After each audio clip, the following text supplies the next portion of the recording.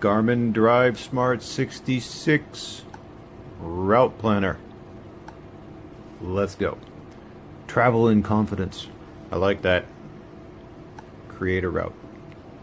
Touch the map to add a start location or select the search icon to search for a location.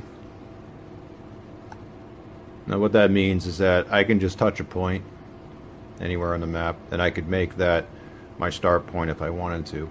And that brings up the first thing I'll talk about. This is to view the entire route. You need at least 2 points for that to happen. This is an undo. So if I tap that, see how that went away? That's an undo. I'll do it again just so I can show you. There it is. Undo. Okay. That's a search up there. This is grayed out because that is the list of turns. You need at least 2 turns, again, to view a list. That is a save icon down there, which is also grayed out because, again, you need at least 2 points in order to save a route. Now, to keep this simple, I'm going to search, and I'll do where I am now. But before I do, you can do category, home, address, saved, recent, Foursquare. It doesn't matter what coordinates. You can, again, browse the map, which is the same thing as where we were. So you have a whole bunch of choices as far as where is my start point. But I will do where I am now, and yeah, we'll do it like that. Select. Okay, so I got 1 point. See the green flag right there? Now I will pick the destination. So I will do that with a search. Actually, you know what? I will do it with, let's see if I can back out a bit. Going to Dallas. Touch the map to add more stops. Touch a route segment to change the route or to insert stops and shaping points. I'll do that in a bit. But anyway, there is my route. Now if I tap this guy right here, it backs up the map so you can see the whole thing. Okay.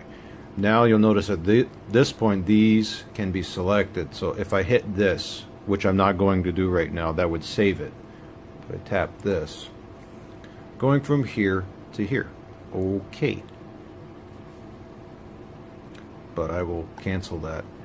Now I'm going to add another point. So I will go ahead, I'll search for it this time. Let's see if I can get in there. Yeah, somewhere around here. So I'll do a search. And I will do near Carrollton. Okay, C-A-R-R. Is it going to tell me? There we go. Okay. Searching in Carrollton. And I'll pick a Kroger in there.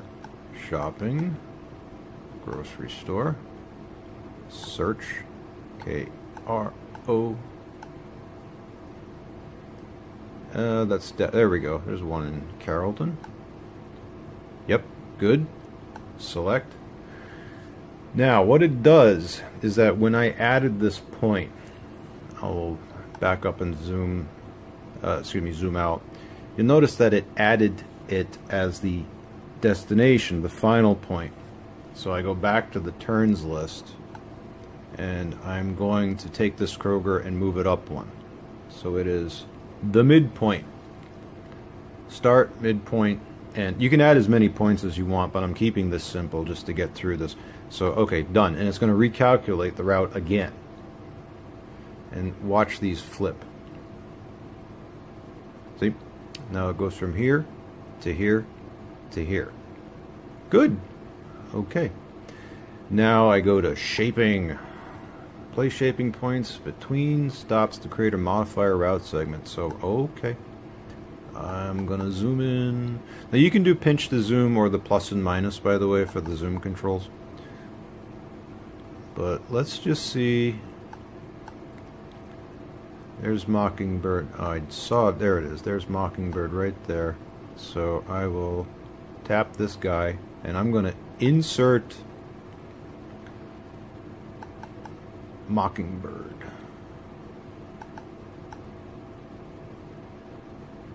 Yeah, see the little arrows? It says which way the direction of travel is going. So I'm going to get in real tight. So I pick the right one. Tap.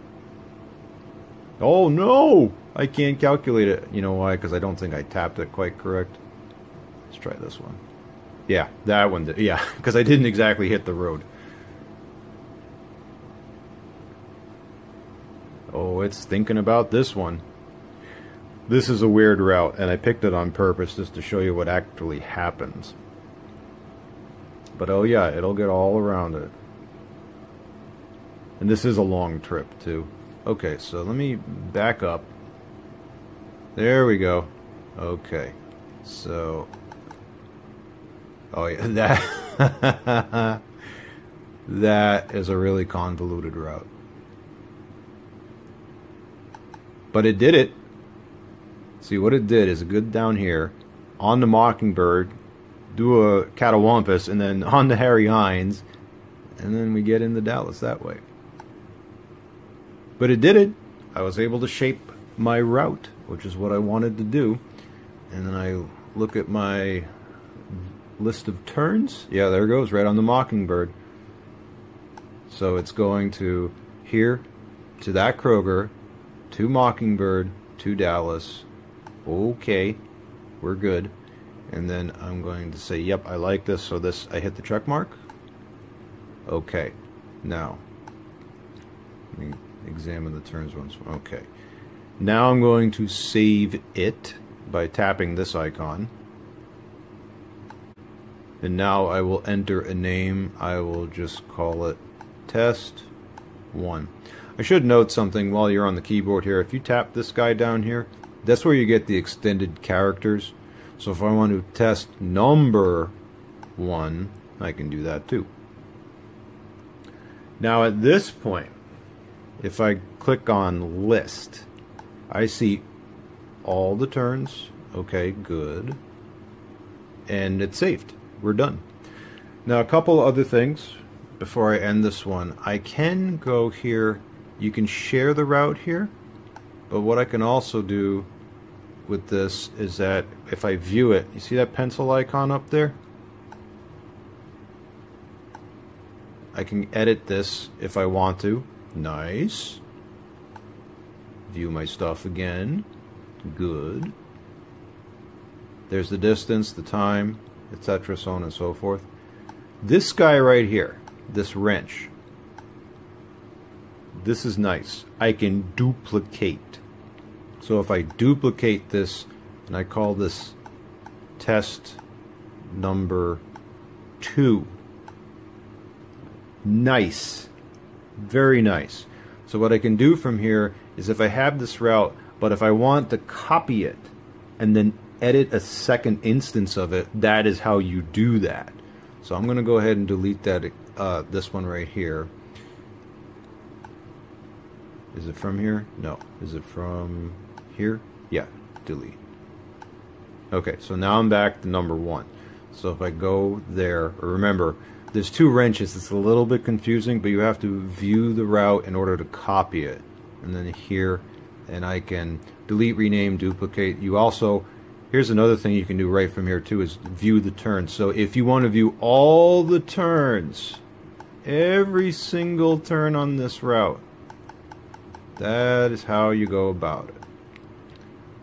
And to do that once more, I'm going to view it, I'm going to wrench it, I'm going to down.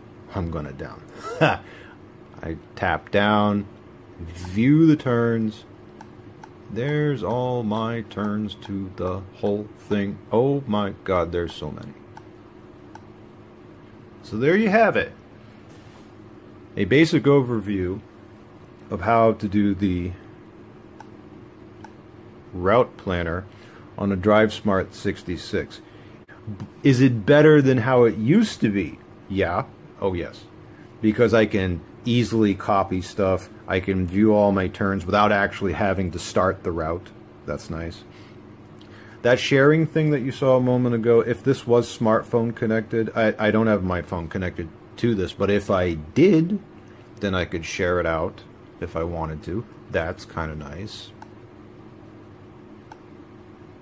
I do like the fact it's just easier for me anyway. It is easier for me to get along with this compared to the old way of doing it. On a final note, I will have a video linked of my other route planner video that shows you a different way to go about this, which can be applied to this one, using the detour by road feature. So if you want to get really particular with how you do your routes in this, and you want to just avoid certain roads, yes, you can do it with this guy. You just have to do it with the detour by road feature. So if you want to check that out, just I'll put it in the pinned comment and you can check that out too.